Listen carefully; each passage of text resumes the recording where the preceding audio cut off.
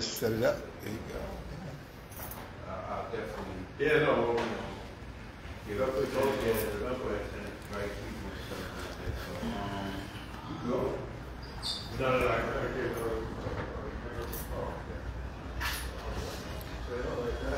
I said, look.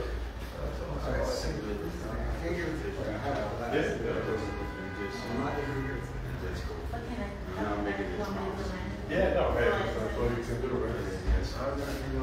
Good. Everything's going good. Just a lot of stuff going on. What's going on, man? So that means something about you bought your suit? I bought some suits. You bought some suits. Oh, Yeah. okay. Yeah, I Can bought I some see the suits. suit? Yeah, you can. Yeah. Yeah, we got it. And then with the help of AD and UK Flyers, everybody bought flyers. Alright. Okay. I think. Yeah, you got that TV on all the different events. So what do you think? I love it. Yeah. I got a Those are great business video flyers because they were over there. playing Okay. music, so I got it to the beat. I'll send it to you. Oh, We got AD's flyers, business flyers, my flyers, Paradise flyers, from Charlie Heard. I mean, AD's a mint. Yeah. Comic books, graded. AD doesn't have anything that's in less than excellent Yeah, condition. it's like, you know how the comic books are like they grade them, like you know, like at the mall. You know, it's like, his is like pristine, like. So we come down here for a little bit, you know. Yeah, no, thanks. And before you leave, we have to talk All about. right, and then I gotta go. There's move me over at 23rd Street, Schomburg. Oh yeah, for the America, which one is it? I know that My God, let's say, there's the visual ones on Saturday.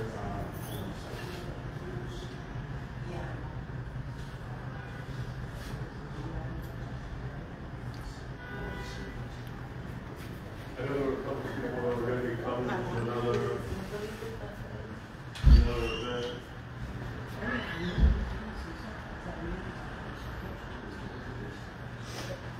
You are? Oh, you know, I still have my Cortezes. You do? Yes, I do. Those would be better with the spike days. The ones in that picture, because you're wearing them in those pictures with Tony Tom. Yeah, I think so. Yeah, yes, I am. Where was both your birthday parties? With the red flyer. Yes, exactly. When you got all the flyers on the floor. Yep. That was Yep, I have that. Then I just came from the Bronx. You still have your lunchbox from third grade? My family we couldn't afford One lunch. out of 12, 1 out of 12. We couldn't afford lunch boxes. My family. Maybe your family had lunch boxes.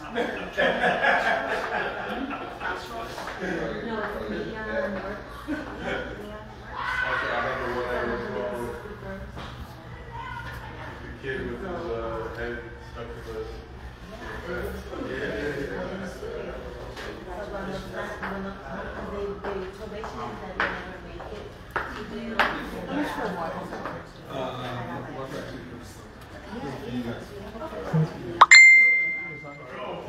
Yeah, take a water, Simon. So, Mr. Are you ready to kick this off? Yeah. So you step up there. I'm a, You know? and you can introduce us, and we're gonna do our thing. And welcome with those who come, and we're live with the people. So let's get started.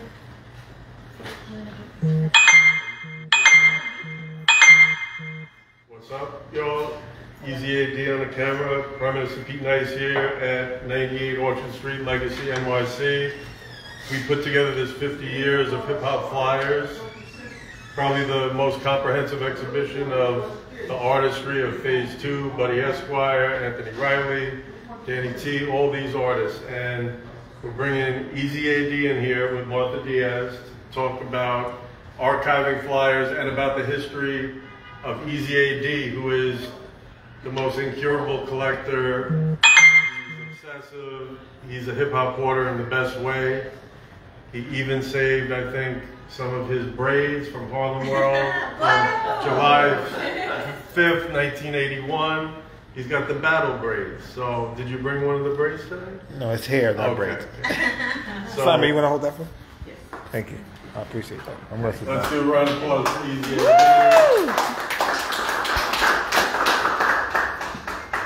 For those of you who are taking the time out of your day to come, we definitely appreciate you. And those of you who love the culture of hip hop, it's way more than what you can imagine it is. Most of you who are here, obviously, Martha and myself has been friends over 3 decades. Hip hop is like a family, and also, what's your name? No, Pete. Pete has been after my archive, and I want to welcome my hip hop brother, Mr. JDL, is in the building from the Cokers Brothers is here. Welcome, JDL. So you kick it off. I can go. No, let me introduce the conversation, but this is such an honor and privilege to be able to even have this conversation. And so thank you, Easy, and thank you, Pete, for an amazing exhibition. And thank you all for coming, and our apologies for not having seats for you. We could do it downstairs, but you'll miss the presentation. So we're going to be as quick as possible, and then we're going to stick around. So if you want to talk to Easy, AD, personally, one-on-one, he's going to stick around. So also, before we get started, is there anything that you would like us to talk about? Because I want to get that out the way before we ramble on and go off. We want to answer some of your questions, like, yeah, why are you here? What do you want to hear? What is on your mind? Yeah. Hi, Allegra. Okay, obviously you don't want I want to see one of AD's suits. You did do that before you even start. You wanna? Yeah, you gotta pop out this. Sure, Shelby. Yes. So, I like I'll send this over a little bit.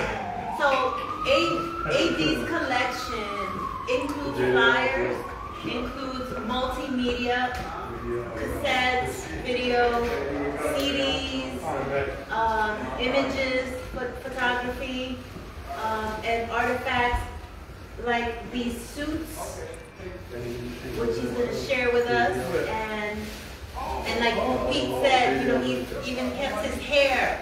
So talk about a collector. How many of you collect? Right here. Yes. Collector. Yes. We got some real collectors in the house. Well, all right, thank you. Well, this suit is a suit that we had made. We all got suits made for when we did a song called Punk Rock Rap. So this is a suit that we wore for Punk Rock Rap. Also, this is a suit that I wore when we went to Japan on the Wild Style tour. So this is a jacket, and these are the pants. And you see, it's the Superman colors. And so these are the pants, and I can still fit them actually. And I had red boots. So at a particular time, when this was being made, there was a lot of Rick James was kind of hot at a particular time, and that kind of style was in play, things like that. Was this customized? Absolutely, it was custom made. So the interesting thing about collecting is that people value things only in the present tense. They only value it at the beginning. Like when they see it, they have it, they value it, then they forget about it. So those people who collect value things for a long term, whether it's people, because some people value people for a long term, whether it's a piece of paper, whether it's your puppy, whether it's your cat, we value things for a long term. So that's what I'm a collector. And I don't actually have the braids, I have the hair. So my sister used to do my hair, and I always save my hair in socks. That's a cultural thing. Those are brown. But anyway, this is one of the suits, and we just want to share it. And what year? It was 1983, I think. 1983. 1983. So this is one of the suits. It still smells like leather. It still It still smells. Yeah. It smells. So I keep my stuff really clean. I'm a very prestigious person. In everything that I do, I'm very I'm very orderly, meaning that I keep everything in order, because when you keep things in order, you use less of your brain power to either find them or locate them and stuff, and you use your brain power to do other things other than search for things. And that's why I like order. So anyway, that's it. You know, so How many pieces of apparel do you have? Oh, I mean, I'm gonna say yes. Yeah. So I don't really know. I really don't know how many pieces I have because I really have never ever really gone through my collection. And I could just share. I'm gonna skip around and share some stories. So when we used to have shows, for those of you who don't know who I am, I'm Easy AD from the legendary Cold Press Brothers. And those of you who are in the modern age who listen to records and who got into hip hop when records were being created, you might know a line from a famous MC. His name is Jay-Z, and he said, "I'm overcharging for what they did to the Cold Press." So Cold Press, he didn't say brothers. Like in hip hop, you don't say the full thing. So we used to, back in the early days of hip hop, we used to have contests where it was a DJ battle or MC battle, and the winner would get a trophy. And in my group, we had 6 people, so they would only give 1 trophy. So I used to always ask them, I said, "Dude, give me the trophy. I'm going to hold on to it, and we will always have it." But it wasn't like that. One person would take the trophy or the award and leave it in the cab. And I used to be so upset because I could have it. Like today, when we go through the items, you'll see on one of the exhibits, I have, I think, 3 trophies there. One is the 1982 Harlem World, one is a 1981 Harlem World, and then the one is just a plaque. And the reason why I wanted to collect our stuff is because I knew that I wanted the history to be reserved for if I have children or just just like things like that. No one knew that the culture of hip hop will be this explosive. But by laying down that foundation, I just wanted to make sure I had a piece of what not me, but collectively what the brothers did, just for me, myself. That was a selfish thing, but it was important to me. So there you go. Well, it's amazing that you did that because you held on to this and you actually created the first hip-hop archive. Oh. Can I go down here? Yes. Okay. But wait, actually, before you do that, we're going to talk more about the Schomburg. But I want to talk about this young man. Oh, him. Oh, yeah. What about him? How old? I was 9. 9. Yeah. Somebody drew this. No, what we did is, we in the new technology, so you can take a photograph and yeah. you can change it. He claimed that he drew it, but I'm much smarter than that. A good friend of mine, his name is Matt Alexander. He sent that back to me, and I was like, I have that same app on my Mac. So, but anyway, that picture was 9 years old. And if you see in that picture, I have my shirt buttoned up to the top. So when I was 9 years old, every day, 9, 10, I had to wear a suit to school. Like I wanted a button-up shirt with a jacket on every day. I had to wear. I don't know why. What made me, it was obviously some images in my life that caused me to pick that path. But I was a very neat young man. I used to wash my clothes, iron my stuff before school, like for the whole week. Iron my socks, iron my pants, iron my shirt. Are you a Virgo? Yes, I am. And Only Virgo. all those particular things, right? And it just made sense to me. Like I didn't want to be unprepared for things. Like, and I just wanted to be in school on time. I really love school. I did not know that growing up, we had music in my school as well. Let's talk about. I will share with that. We have music. We have music. You played an instrument? Of course, I played several. I played trumpet, and they taught us how to read music. I played drums. I played congos and bongos. And things like I wanted to play the saxophone, and my teacher would never ever give me the saxophone. I just thought it was an incredible instrument, and she gave me the trumpet, so I learned how to play trumpet. And then did you go to a private school? No, it was public school. But wait, they said there was no music programs. Well, it depends on demographically where you were located, right? I mean, if they were breaking the system down, they hadn't reached my location yet. Which is in? In the South Bronx. I grew up. I'm from the South Bronx. I mean, all the pioneers of the culture. I would say, let's say legends, because they use pioneers so vague across the board. So I say the legends of hip hop came from the South Bronx. And again, we were all people. We weren't a race. We wasn't a color. And only when individuals grew up, they tried to separate themselves and classify themselves as a particular race or color to, I guess, to gain the identity. When we were growing up, that didn't matter to us, right? We didn't know who you were or what your family was. You were my friend. And I think that kind of got away as we got older, because everyone wanted to be identified with a particular culture or a particular race. And hip hop, at the initiation, it was about us. It was about us doing what we did, being expressive, just becoming like popular. So back to collection. Back to collection. Yes. Well, this is important because I collect because my mom collected. She collected records, and so I'm trying to, bring you back to your home base. And I mean, so are you saying South Bronx legends, MCs? Because I'm saying is from the West Side, no? I mean, again, we live in a world where they create now they create sectors and locations and stuff like that. As far as we're concerned, it was all the South Bronx, right? Whether he was up on that side of town, on this side of town, our state of mind and the way that we saw the world was the South Bronx. Now you can say, oh, I was up in Jerome Avenue, I was on University Avenue, yeah, but as far as a young man, 9, 10, 11, 12, 13, 14, 15, we said South Bronx. It's not, so that's why we call it South Bronx. But you can say I was in university. My partner JDL here, when I say my partner JDL is one of the most highly intelligent people that I've met in my entire life. Like his understanding of like life his vibration is kind of high. He's real smart and he has great memory. And he's one of the Copeland brothers. That's right.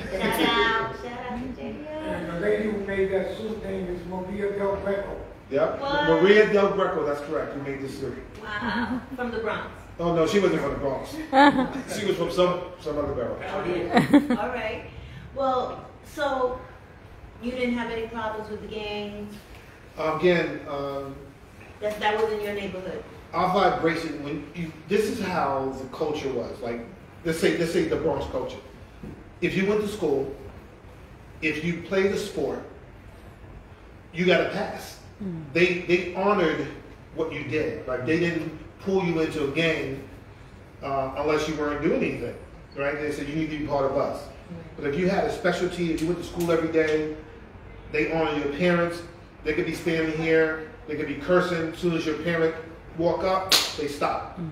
They help them with the groceries. They help them upstairs. Like, so they had issues with other gangs, but they didn't have issues with the community. They didn't have issues with our parents.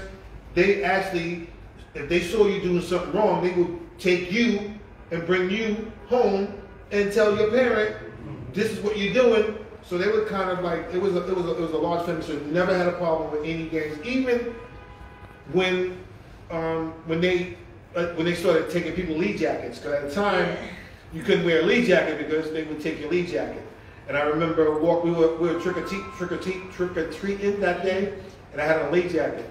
And I was walking up Eagle Avenue, and they were coming down. I was like, I don't know a lot of them. I was like a little kid, like 11, 12, and they saw you. It was like, nah, leave Shorty alone. They just honored you in a different way. They had a code of the street. They dealt with each other, and they honored like the families in their community. This is why it's so important to get the oral history from the person that was there, because they've been vilifying the gangs and the South Bronx for such a long time. I mean, think about this. Our vision of beauty was different than other people, right? According to the statistics of the world, the South Bronx was being burnt, abandoned buildings. We didn't see anything. We didn't know anything other than that. So we didn't see it as being something decadent or something out of the ordinary. It was when we got up in the morning, we walked out, we saw cars that They weren't on fire, but they were. The tires were taken off. Their cars was abandoned, and we made it through school. We played in those vacant lots. We played hot piece and butter. We played softball. We played stickball. We played all those things, and we survived. Right? We survived those things. And I would, if I had a choice right now in my life, I would go back to 10 years old and live there for the rest of my life. Wow. That's how wonderful my life is and was. Okay. Uh-oh. How old are you here? I think I was maybe 16 or 17. And you discovered a style, you got your D belt. Well, that's the Colchris time right there. We were coming into our own, and that picture was taken in Michelangelo, right off near Lincoln Hospital. And we started making a few dollars. Remember, a few dollars was like, you can buy your own jeans, you can buy your own sham shirt, you can buy your own hat. I had 7 sisters, so 2 of my sisters used to braid my hair. So I had on my hat. And at that time, name belts was really popular. Yes. And when I went to buy my letters, I always liked my name spelled out totally. E-A-S-Y-A-D. And they didn't have all letters, and plus it was cheaper to just purchase an E or Z, an A and a D. So that's what I did. But that says D-E-E. Yeah. So I had an EZAD belt, D-E-E, and we used to clean it and everything, and that was part of the style at that time. When did you start rapping? When did I start emceeing? MC. Okay, so I really can't pinpoint a time, like a date and a time. I just know that I grew up in Hoe Avenue Boys Club, that's 1665 Hoe Avenue, which had a lot of people who influenced what I did and how I lived my life. And my partner, my first MC partner, his name is Donald D. Donald D. You may know him from Rhyme Syndicate. He went out to LA. And my first DJ was DJ Rashid, and he was also from the island of Jamaica. And we just started doing shows in the community and dollar parties. And it was just, I don't know, it was just something that, it was organically correct. It organically happened from me to the world. Like, it was, no one said, oh, you're an MC. You play basketball, you're an MC. Flo did the outside parties, and they were crowded, and then all of a sudden you became popular in your community. It was like, they said ghetto superstar, but we just said we was popular. Everybody knew who you were when you walked in the lunchroom. They go, oh, that's so-and-so. When you walk to the store, they say so. So you got like perks as being one of those people as well. I mean, being appreciated at what you did. This is Tony Tone. Oh, okay. That's in the picture with me in there. That's DJ Tony Tone. So Tony Tone is the founder of the Colchris Brothers. He's the person who came up with the name. He's the person who put everyone together. Tony Tone. I met Tony Tone. I said, Tony Tone, I'm an MC. He said, you're down. And then he went on and started collecting the other members of the group. And so that's how it happened. And that's the other members of the group. In that picture, you have Tony Tone in the front, and the guy bicycle that we're on, KG. So KG used to ride his bike everywhere. A form of transportation before it was modern day where everybody ride bikes. Now that's in the 80s, like 81 right there. So in that picture is DJ Tony Tone, DJ Charlie Chase, JDL, Almighty KG, Kaz, and myself. And that picture was taken in the Bronx. How was the energy during that time? Like, what was going on in New York City? What was it like? Well, I think I'm going to share, but we lived in like a bubble, right? So we were protected from all the elements that was negative. We only saw accolades when we traveled. People gave us, they gave us accolades. But at that particular time in the Bronx, I think the Bronx was the city was in bankruptcy at that time. I think, from my memory serves me right, and it was going through a transition where the president had just visited Charlotte Street, and he said that he was going to clean it up because Charlotte Street was like a large section of the Bronx where there were nothing but abandoned buildings, and he pledged that he would come. He came and saw it, and he said that they would give money to build it up. They did many decades later. It wasn't that president, but it was a different president. And so it was, at that time, it was a lot of poverty, if I can share that word, economically. A lot of families are on public assistance. We didn't see it that way. Again, we didn't see it that way. I didn't see it that way. I never went to bed hungry. I love living. Like I loved living. I went to school every single day, even when I was sick. They had my parents had to make me stay home because I would go to school and they'd go, oh, you gotta come home. And no, I'm okay. I just love school because it was just so much fun in school. We had so much fun. We had teachers that actually really cared about their students. It wasn't like we didn't know. Remember, as a kid, you don't know that that's their job. You think that the teacher just popped out and became a teacher. You know, and when we had like career day at our school, we had people come to our school, in our elementary school. Como's father came there. Pele came to my school. Percy Sutton came to my school. And who else? So we had people that come to our school that now, when you grow up as an adult, you go, oh, that's so and so and so. But we had a lot of people who came to the school that gave us speeches, like sitting as a youth on the side watching adults talk. You can tell the adults that really care about you, right? Because as a young person, you have energy, you have a vibration. So do they, you know. And so we loved our teachers. I remember my fourth grade teacher. Her name was Miss Webster. I just thought she was like one of the most beautiful women I've ever seen. And I'm saying a woman as an adult male, but as a kid, a beautiful lady. She always wore like long skirts that were blue, and she had a white like shirt tucked in. It was just perfect. She had black hair. I guess that's a brunette. Is it called that? Brunette. Beautiful. She never had any problems in her class because she vibrated well with the kids. She would give you merits and demerits based on your participation or how good you were. So of course, in my mind, I always set a state that when I'm going to do something, I don't share with everybody. I share with myself as I'm going to do it. So I got the most merits. So at the end of the year, she would go shopping, and I don't know where she went shopping at, but she used to bring in 2 tables full of items that you can use your stuff to buy. So baseball cards, basketball, all the things that were happening, comic books, right? So I had to go last because I had the most. So I used to tell the students, like, please do not pick the baseball cards. So that's all I wanted. Right. And so they wouldn't. And I used to get like maybe like 2,000 baseball cards at that, and I still have that collection. I have about maybe 10,000 baseball cards. Yeah. Woo, 10,000. Yeah, back then the times were different. I mean, I saw flyers that have parties on December 25th, Christmas Day. School was open. The parties were in the school. Well, back then what we did is you had the janitor at the school, and you make a deal with the janitor. School wasn't open, but school was open for the party. So you make a deal with the janitor, pay him X amount of dollars, and you can have your party. So we have a lot of.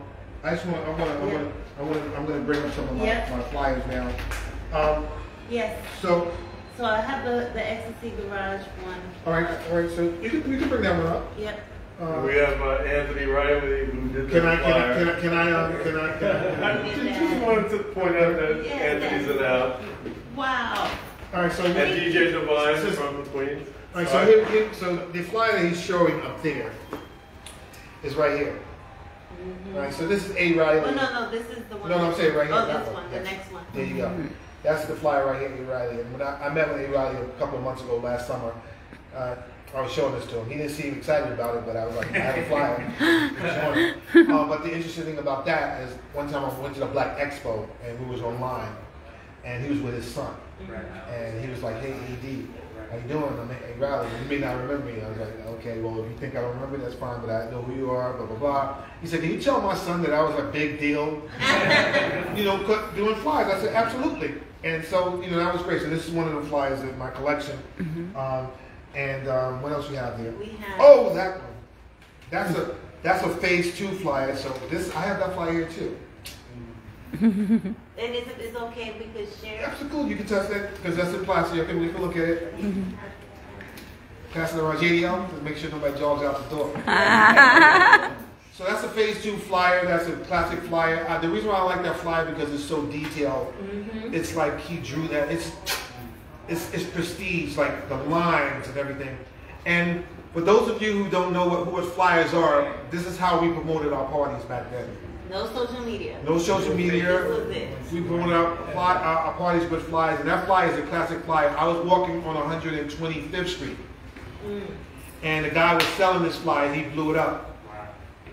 He was like, "Excuse me, can you take a picture with the flyer?" I said, "Absolutely not." And the reason why I say that is because people don't value what you bring to something, right? They want you to do something for free. If you're my friend, we grew up, I'm going to do it for free, right? But if you're someone who's selling something that I'm and then you want me to promote it and you're not, it just doesn't work. It just doesn't mean, it doesn't register for me. So I said, no. He's like, oh, why you want to do that? I said, because aren't you selling that?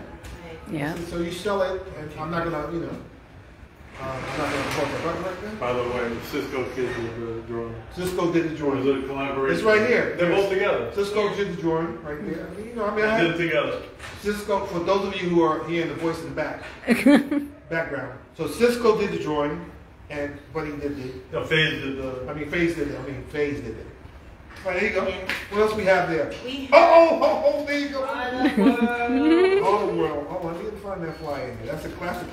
Yes. You have to excuse me. I get excited about sharing information with people. All right, so this is a flyer. Remember, all my flyers is from the original run. These are not. I didn't go to a printing machine. This is from 1981, July 3rd. So let's talk about the flyer.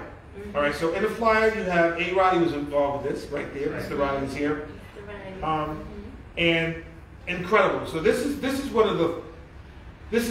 first group battles in hip hop.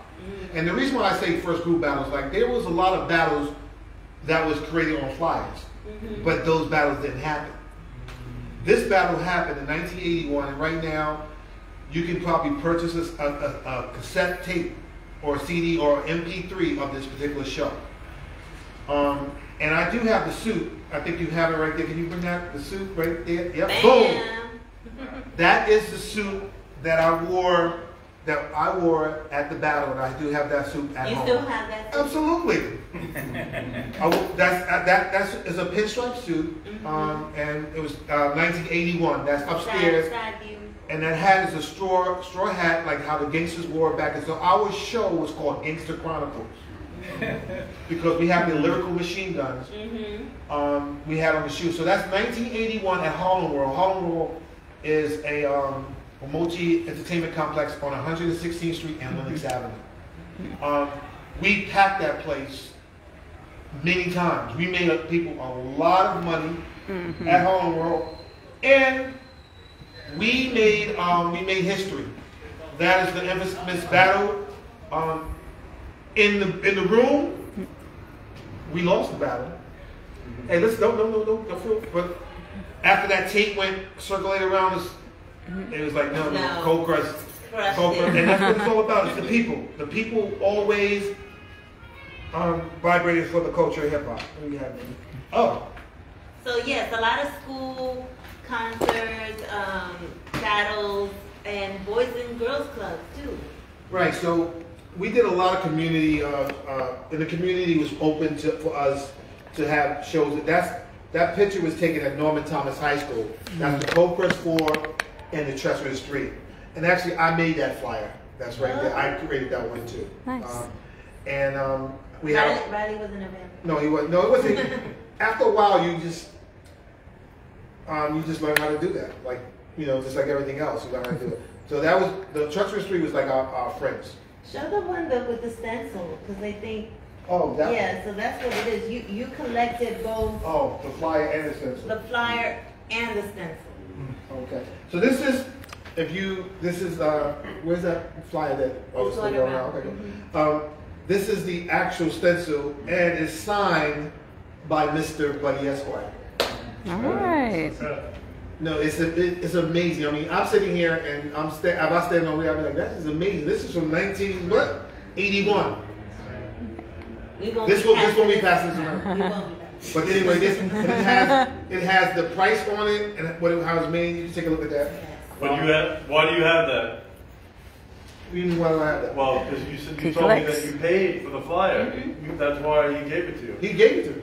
I'm saying, didn't you pay for the actual flyer for that? I paid for everything. Yeah. And he gave it to me because Buddy was just a cool dude. Like Buddy Esquire was brought into. A picture of him.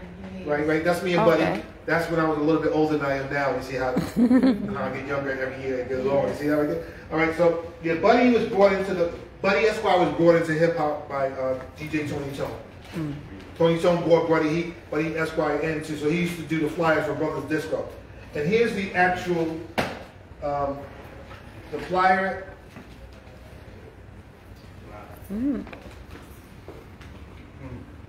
Very cool. Yeah, thank you. I mean, your history. I mean, who doesn't love their own history? Yes. I love it. This one is my favorite. Oh, thank you. This is my favorite flyer. So that was the Rappers Academy Award. All right, so I mean, after a while, everybody started doing award shows, right? Awards. They wanted because they figured they can get the MCs to come in for free, right? So they don't have to pay you, and all the people will be there. Yeah. But every time we walked into any award show or a MC contest, they normally gave us our money. Like for the groups, it wasn't really like we won already. It was like a performance. So they used to give us our fee, we get on and we leave. And this was one of them. That was one of them. I think that was at Princeton. Yeah, Princeton High School. Oh wow. Okay. So you also have a book collection. Yes. Okay. So the first one that we have here is the Jim Freaky, Charlie Ahern Oral History Project. So in the 2000s, what's the other gentleman from that worked with Bill Gates to help build? Steve Jobs. Steve Jobs, right? No, worked with him. No, the other guy Yeah. from Seattle. He helped build Dell. Oh God. I don't know. Anyway, That guy. they built a museum in Seattle called the Experience Music Project. So when you fly over it, it was shaped like a guitar because it was dedicated to Jimi Hendrix. Tony Tone actually helped put that book together. And you're going to hear Tony Tone name a lot because he is the person that a lot of people really don't understand. Right?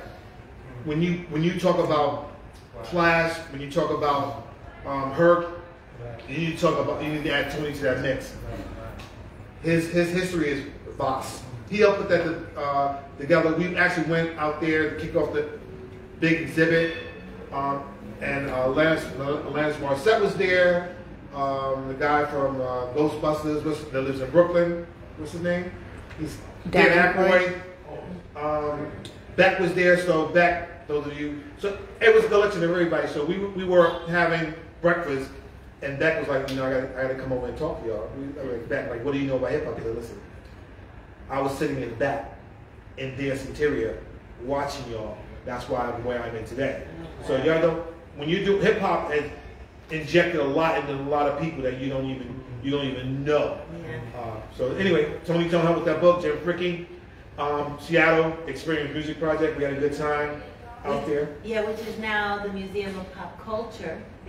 They renamed it. And Tony Tone's speakers, which are huge, are at the Universal Hip Hop Museum.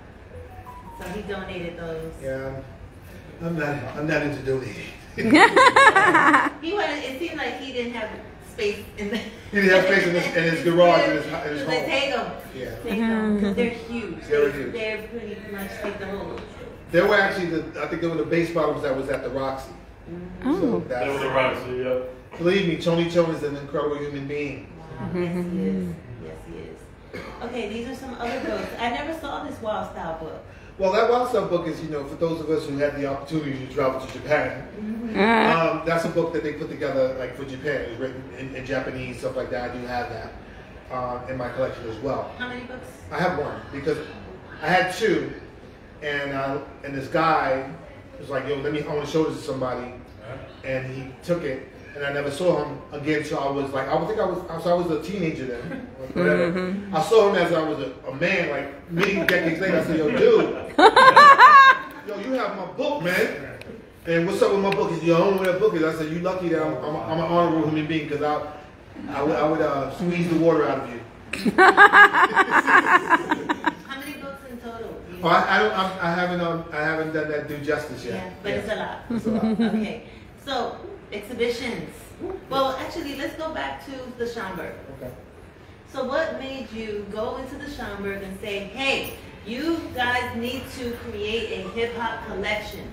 Well, what I did The first one. Oh, first one, yeah. So I was. It's a lot of people who really don't like hip hop.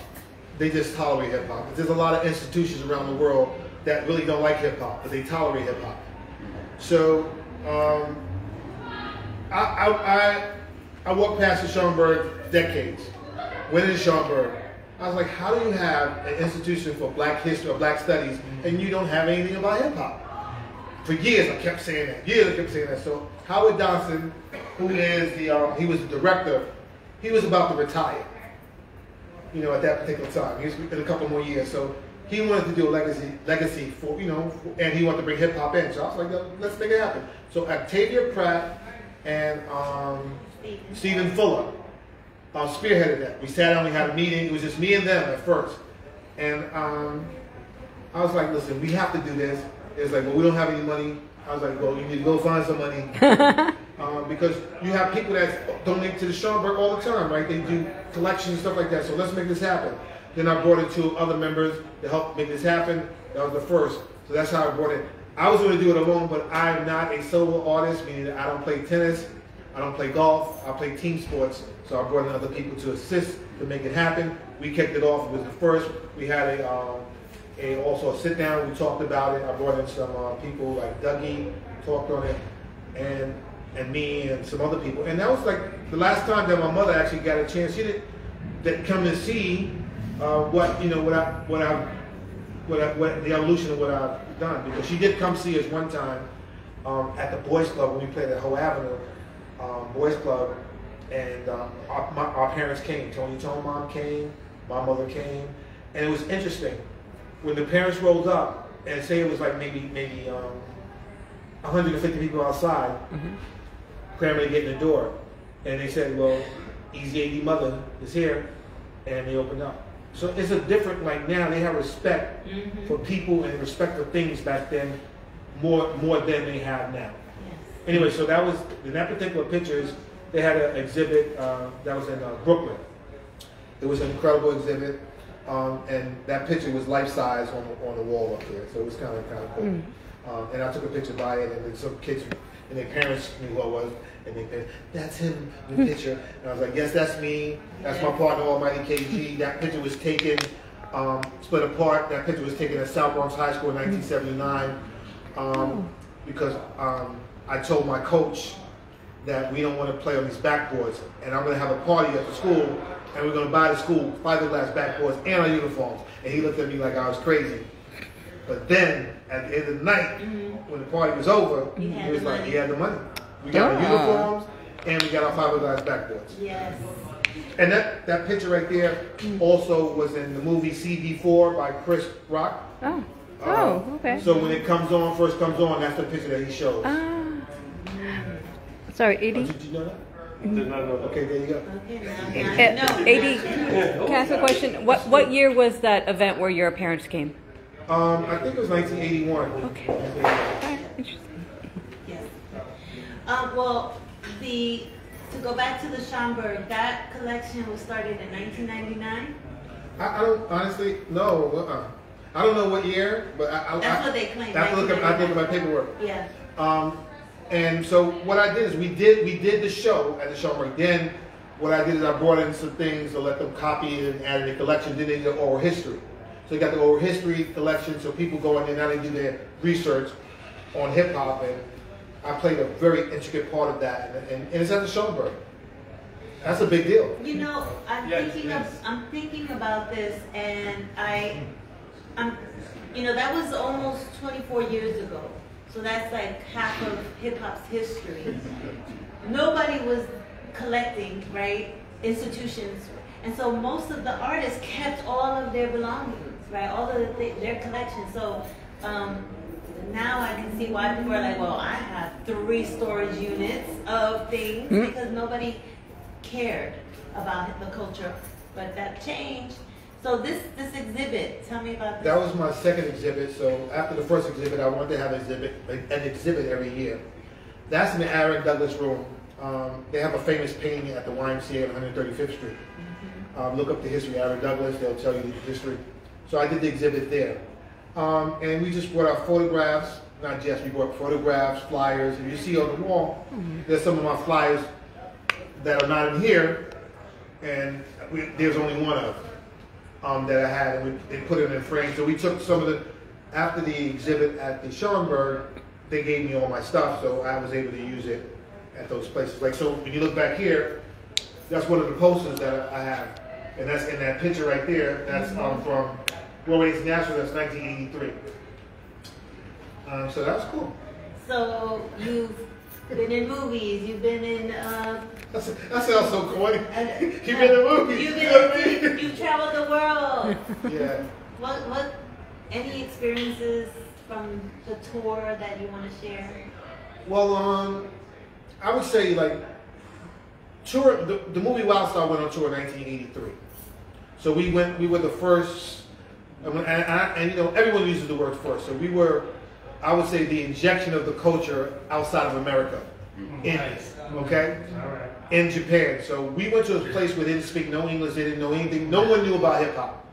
The movie came out, we performed there. We were there for like 17 days, something like that. We went to Osaka. We rode the bullet train, which people think is exciting now, but we did that back then. Most of the technology that they have in America now, they had it in Japan back then. It was so incredible. The doors opened by themselves. We didn't touch a door. Not all those things. But the most exciting thing is about it. We went to this particular park in Japan, and everybody used to dress up as Elvis. When we got there, there was Elvis Presley, people dancing by Elvis Presley. When we left, there was B-boys and B-girls. From that point on. From that point on, we also partner up, I think, with the #1, the biggest store like in Japan. It's called Seibu. I think Seibu. I think that's the name of the store. It's like Macy's over here. It's the biggest store over there. We did some contests, and the #1 comedian, his name is Tamari. We did some big stuff with him. So we did a lot, and it wasn't just. It was a group of us, graphic writers, B-boys and B-girls, DJs and MCs. And actually I wore this suit in Japan, and I had on a Wild Style shirt, which I still have. I still have it that I wore with the suit, and I have the red boots. So can I go? Yeah, I was going to say you have one more. I have one more. Show us. I have one more. This is a treasure trove right here. Not gonna catch her wearing those red boots now. No. I mean, hip hop fashion changed quite a bit. Oh, look, you went from the jeans. This is the jacket. That's classic. Why you look so sad over there? You really want this, don't you? Because we have KGs. That's all. His got all messed up. His is in perfect condition. You have KG. Yes, almighty KG. If you watching, mine is specific. It looks like it just was made. This is right here. This is like, and this actually this particular item is we took a picture with I think Chris Rock, and it's in the swords. In the swords. That's in there. Yeah. And here's the pants.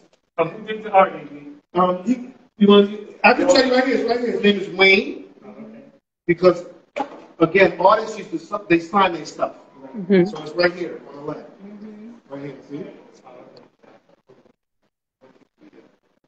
Where'd you go? Like Astor Place? Like Yeah. you have... Right here, Astor Place. So this is built 1990, and the year was 1991. Right? Incredible. So those are the things that I think that I don't know what's that. Okay. Yes. AD is the feeling color of hip-hop. Yes. Wow, man. Amazing.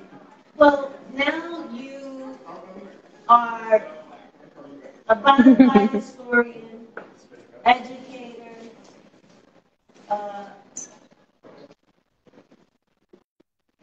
a nutrition guru, philanthropist. You continue to give back. You didn't leave the community. You came back to the community. Mm-hmm. Well, you toured and then came back. So, how was that transition? Well, I think, first of all, when you're a performer, you miss performing. That's number one. When you're an artist, you miss entertainment. And so I miss that. But, I'm sorry, and this is a picture of me. Looking like Nipsey, what's going on here? You forget those things. But some of us as adults, we never grow up, right? And when I say grow up, I'm an adult male. Yes, it is. I'm an adult male, but I am 10 years old every day. Like I'm a 10-year-old kid walking around acting like an adult. And that's how it works for me. So by working with young people, I'm working with my peers. I just have more experience than they do. The young people that I work with, or I do programs with, they are. So I teach a program. I do a program at Sinai right here. It used to be my partner. We worked at Columbia together for many years.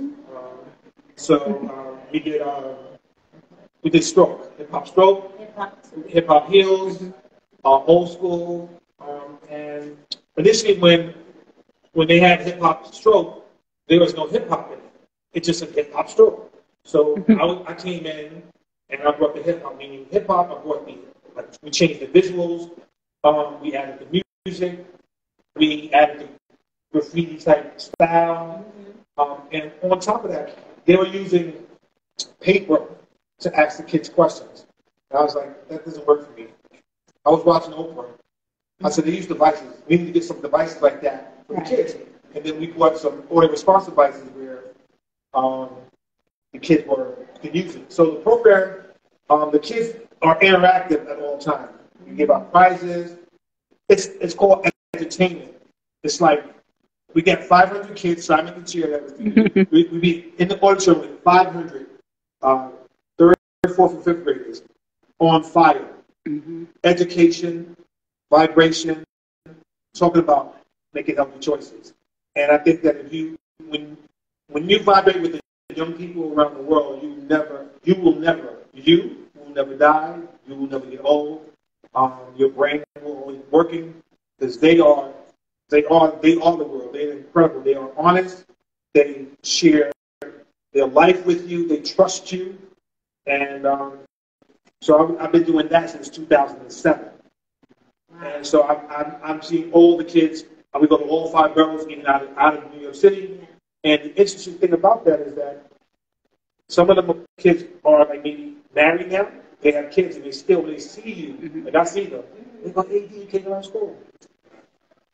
I just put right there, thank you. I got you. I love Hip-Hop Public Health, right? Hip-Hop Public Health, and this program that you're talking about, Hip-Hop Stroke, actually is the first partnership with a nonprofit organization with a hospital, right? The first one in the country to integrate hip-hop as a learning tool to teach about stroke, and it actually reduced the amount of victims who suffer from stroke because they taught young people about the symptoms, right? And then they went home and they nagged their parents about it. Yes. And we know there was a study on television that I was watching. It was on PBS called Nagging. And it was a study where kids could nag their parents to do anything. They nagged them, and the parents would do anything, and it works. So we call it. So the kids would go home and tell their parents, like, you shouldn't be eating that. Or why are you doing that? Why are you doing that? And then, remember we had that hotline where the kids would call in? Yes. They would call in and say, the kids would call in, the kids went off the hook, they had to disconnect the hotline. Right. The kids would call in and say, well, AD or so-and-so, my dad and my mom don't want to stop smoking. They complain, yeah. Yeah. So Complaining, reporting. Huh? Not complaining, reporting. Yeah. Reporting. We empower the kids to make the parents change, and it did. So there's something called TPA, right? Yeah. The top buster we call. So if Right. you get a person who's having a stroke or a dry stroke, meaning that it's a blockage, Yeah. and they get into the hospital within like 30 minutes of that feeling, they can use this TPA, push it in your body, and it'll clear the clot. So we had a young man who saved someone's life. A couple. A lot of them. And they recognized their parent was having a stroke, Right. and they told the other parent, I think dad is having a stroke. He said, how you know? Because I was trying to school. His speech is slurred. He got very good vision. You need to call 911. And that's it. So that's just another part of my life that it's incredible. Like, what else could you possibly do if you're not engaging young people? Like, I see people, like the kids say, first of all, you still look the same. Like, what are you going to look like? I say, no, I told you when I met you, you're going to catch up to me. I tell them that. They be like, okay, what are you doing? I said, it's not what I'm doing. I live a life where, like, things matter, right? What matters to me? Water. What matters to me? Being honest with myself, meaning that I don't expect most people to like who I am, because I don't fit a narrative, meaning that I'm not going to be part of your program, right? So a lot of people like, which program have you picked? I picked none of the programs that you're familiar with. Right? I've created a program that works for me, and I shared it with some people, and it worked for them, and they can attest like, yeah, it works if I do it, like that. And I think that we spend our life figuring out all the things that we don't like. I don't spend my life doing that. I spend my life doing the things that I like. Well, you've been recognized by President Obama, and that's really beautiful that your work is making a difference. Now, tell us about the reading program, because I know you got Pete to join you for reading. So it's called Our Kids Read. Is a good friend of mine.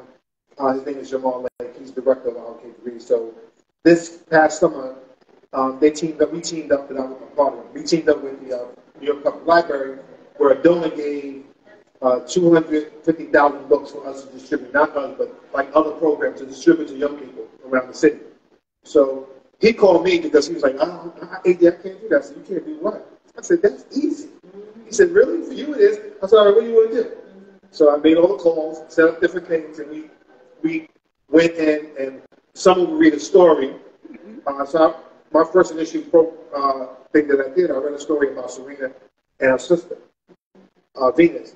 And I didn't really have to read the book because I know their history, because I met them at Harlem State Building in 1997 when they were younger, at 14. They father brought them, because they have the tennis association in Harlem, and they brought them in. It was raining that day, so I was the summer camp director at Jackie Robinson's in the Harlem YMCA, so I brought all my 400 kids over there to meet them. So I read the book, talked about reading, then each kid get a chance to pick 3 books. And all the books are culturally connected to the kids that we're giving out.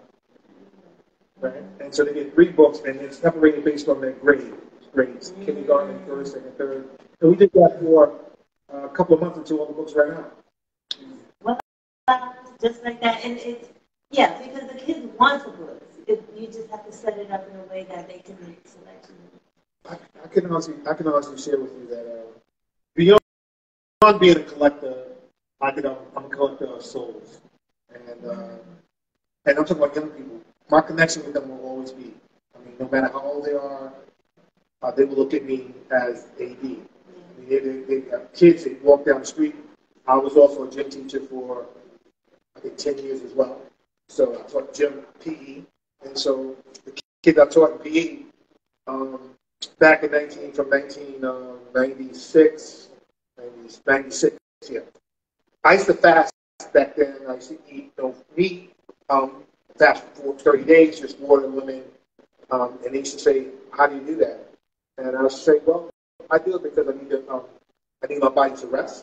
I need my energy to go up. They said, well, you don't get hungry? I said, for the first 24 hours. It's not I'm hungry, I desire food. And then my body regulates. So, and I used to run, exercise, train during my fast. They said, how you do that? I said, your body has reserve. Yeah. You just have to know your level, reserve, and where you want to go. And that's, I learn every day from them. And I tell them, I share with them that I do not know everything. I don't know everything, so you're going to teach me. I'm only going to share with you things that I think that are necessary. And I've been doing that all my life. So I'm going to tell you, when we go into the schools, we don't tell the kids what to do. We share with them. Mm-hmm. And kids are so been around, they've been dictated to so much. They're tired of that vibration with their parents telling them what to do. Everybody telling them what to do. What about what you want to do? Yeah. And when they hear, they be like, what? Excuse me? I said, wait. They get excited because now they can really be free. I'm not saying not to be a parent. I'm just saying to understand and switch the roles. You were a kid before, and I think a lot of adults forget they were kids. Let's talk about this. And when we're creating hip-hop, the adults used to shun what we did. They said, what are you doing with that music? Is not good. What is that hip-hop stuff? So it was like, that's why we didn't like the adults. Because they didn't honor what we were doing. Now, moving to 2023, it's the same thing happening across the board where hip-hop pioneers like myself, and I'm not one of them, who shun the new artists. Because I don't do that. Because it's our obligation to say, you know what?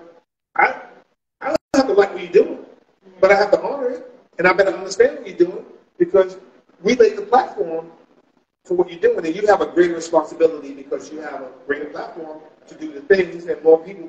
It's more economics involved, and some people we get to hip hop because we loved it. Right? Now people may get into hip hop for different reasons. Yeah. Right? And it's nothing wrong with that, but things change because of that. Right? So. Well, you have created a space. But you in your programs and all that you do, you created a space for young people to thrive, right? And we're celebrating hip hop's 50th, and we need to really, and right, forget about that, right? 50 years of hip hop. Let's get that. Yeah. 50 years of hip hop. Now we have to pass the baton. So on that note, we're going to open it up for questions. Before we open that, I'm going to brag a little bit. Okay. So thank you. This is our first contract that we ever signed. Ooh. It's only 2 pages. Wow.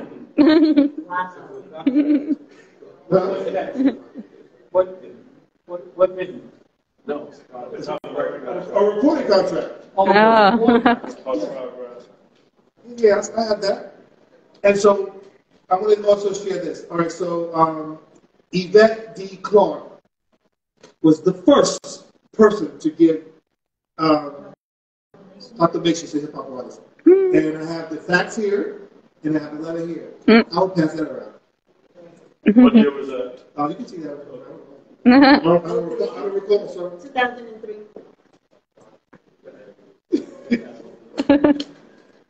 I'm going to share this flyer too. So this particular flyer is from the skating rink. And as you see, it's the Schomburg brothers and the Fantastic Five Theodore. This is when we teamed up and we did Fan Press 9. It was 9 microphone stands, 9 mics. Fantastic they went first, they did a routine, then we did a routine. Back and forth. And whoever has this tape here, it is incredible that you have this tape. I don't have it. I would love to have it. This is the night. GL, you remember Fan Press 9? Yeah. We played that show in the skating rink. There you go. He don't have the flyer in his hand right here. I know we probably got the tape. Probably this will be our DJ. All right, well, you need to get that for me. Please, get it for us. Right now. Yeah. For the archive. Any questions? Any questions? Reggie? I'm going to. So thank you for your time. I'm just going to put this stuff in my bag. So. Any questions? I've got one question. Yeah, you have a question. I just want to ask the media assassin, are we really that tight? Don't do it. AD, I just want to say I'm proud of you. been most of my life. And, Right here. You take up the endeavors that we went through, cliche. Yep. Anyway, the endeavors that we've been through, everything that we've been through, it boils up to this day. Where I could look around here and every other flyer got our name on it, our pictures on it. You know, the history is just so crazy that I only come on when it's time to perform. And so you see me put the glasses on, it's almost time. You know, but I love this culture. I mean, I've been here since day one. Mm-hmm. I'm too many people could say that that's walking the earth. So Yeah. that's day one. I've been around since the end of 1975. Before I even met him, you know, I had to get put down with the court. Mm. Can you say a little louder? I said I had to get put down with the court. Chase didn't want me down. That's correct. Chase said that new way he snapped the mic from me. Tony was like, no, that kid is nice. So Chase was like, well, come out tomorrow and try out. I said, I'm going to try out. That's right. He ain't down, I'm not down. That's how I got down.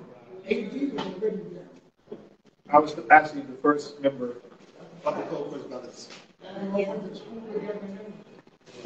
Yep. So I don't know. So what I know the answer, but what was the name of your first group? oh, the name of my first group. Well, let's give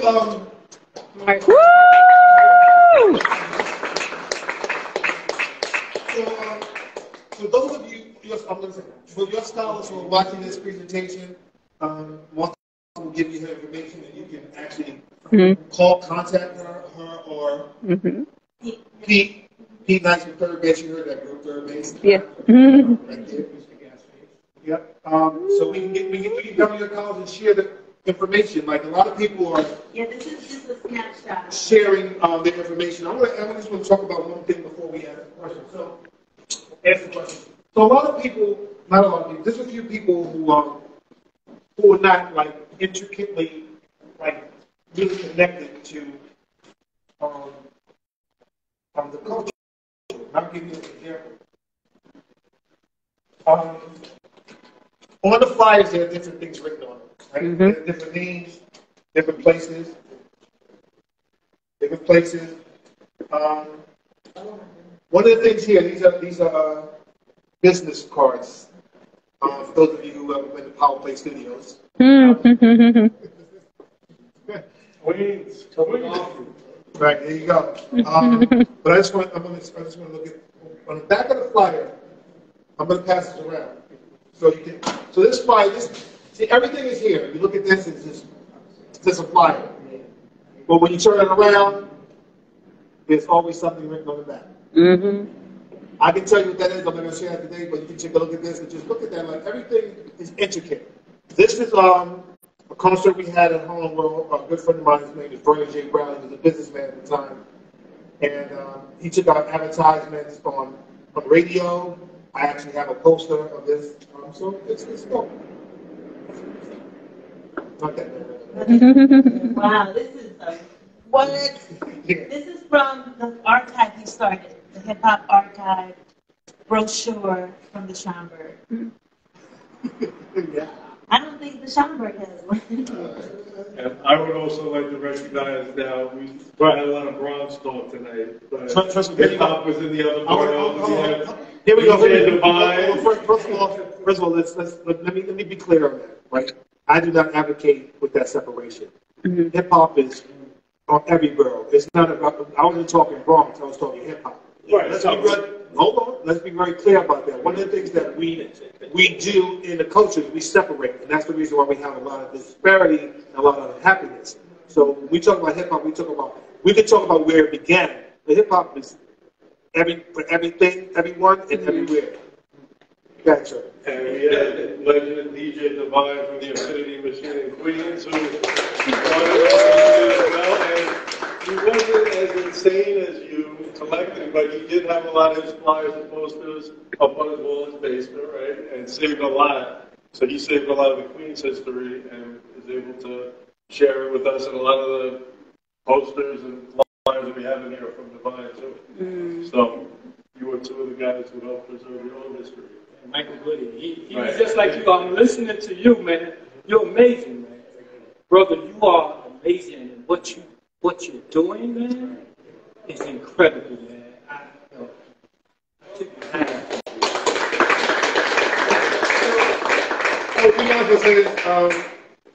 So I am starting.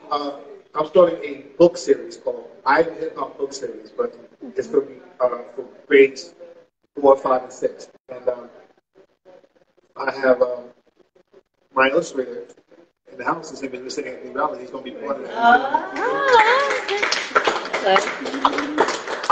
So we Anthony Riley can tell you that I don't sweat nobody. I don't call you 100 times. I flow. You do things for me. I like it to come organically, and when it comes organically, that means you put in at a particular time. So Martha, she's worldwide, and she's like worldwide not only in America. She's worldwide outside of America. She's done a lot. And one word that she uses is, "I don't have enough time." And I say this to you. Time is irrelevant. And you're super smart. I've known you for a long time. You have very good energy. You're very honest, and you can do whatever you want. And that's for real. And the lady behind the camera is Simon. Simon's a good friend of mine. We work together, and she can tell you. Simon can tell you that I'm straight. Forward. And Simon also is a producer of movies. She does movies. She talk about the movie. Okay. Yes, talk about the movie. So, actually, AD is a producer on a movie because he always believes in anything I do. And it was the first movie I ever wrote. It's on Amazon. And it's called King Lear, and it is an adaptation of King Lear. It won Best Adaptation. I don't know if they had other adaptations, but I'm not going to pull on that thread. I'm just going to accept the award. But yeah, AD always believed in it. We did it during the pandemic, and everyone like AD was putting their faith in us. We didn't know what was happening in the early days of the pandemic. Nobody knew what was going on, but people were like, "Yeah, you're doing that? Okay, I'll get on the Zoom and read with you. I'll help you. You need to shoot somewhere? I'll be a background expert." Like, people were showing up, and so when I see that movie, it's just a labor of love. Because there's so many. I think the pandemic really showed us who's an AD and who's not. I mean, if that's a saying. Mm-hmm. So, yeah, we're on. COVID's still always going to be with us, and so we do want to keep safe. But the health emergency is over. But I mean, it just shows good people are good people, no matter what's going on. And you don't know what's around the corner. But and I also have to say, I'm really proud to be the same age as hip hop. Yes. I'm turning 30. Yes. Thank you. All right.